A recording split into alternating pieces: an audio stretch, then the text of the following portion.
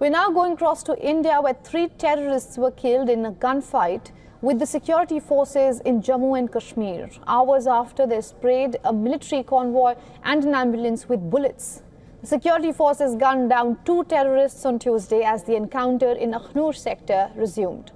Now, 1 terrorist was killed on Monday evening as well. The fresh gunfight erupted in a village in the Akhnoor sector of the Jammu and Kashmir region on Tuesday morning.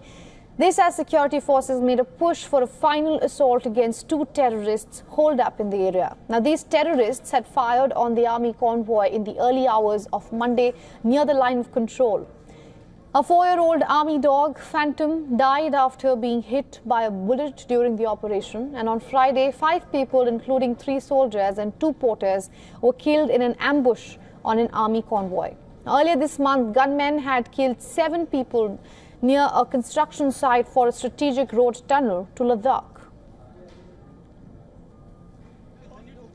Our special correspondent Idris Lone has a report on this from Srinagar.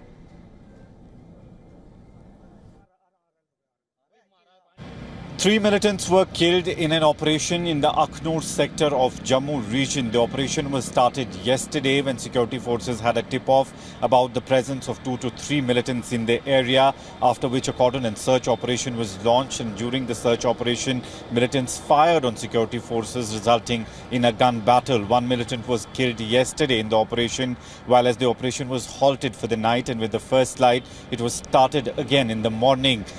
2 more militants have been killed early this morning today, and now the toll reaches 3.